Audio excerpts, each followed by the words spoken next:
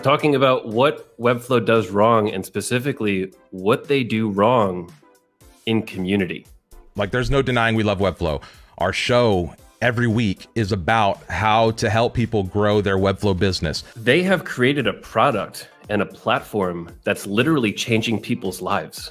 So we're not going to talk about the technical issues here, but we do want to talk about like the way that they communicate and share. And we saw today when Webflow goes down, even just for an hour, even if it's because of one of their third-party providers, it's like panic, right? What's going on? I don't have access to my own servers to do things. I don't know how to troubleshoot. The events that are created, the initiatives that are created in community, there's no excitement. And I think a core reason is a lot of the organization of the events are not done with people who have exceptional knowledge of the platform. We have had an effort from the community to do more community-driven events.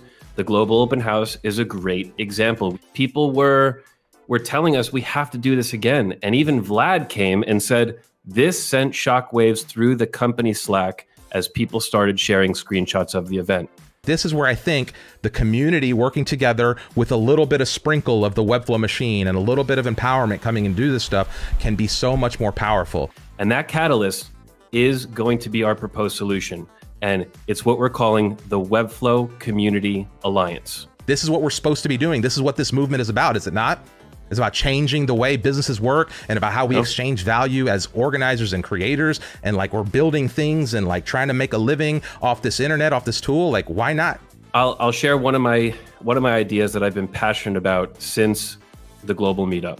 And this idea is what I'm calling the Agency Incubator. It's a way to bring people together with different skill sets, with different goals, and pair them to create agencies. People all over the world like desperately trying to figure out, how do you plug into this? How do you take the next step? And I think that we could all work together. We could all find ways to come together and change and do some of that a little bit better. So, you know, with that said, Vlad, call me maybe.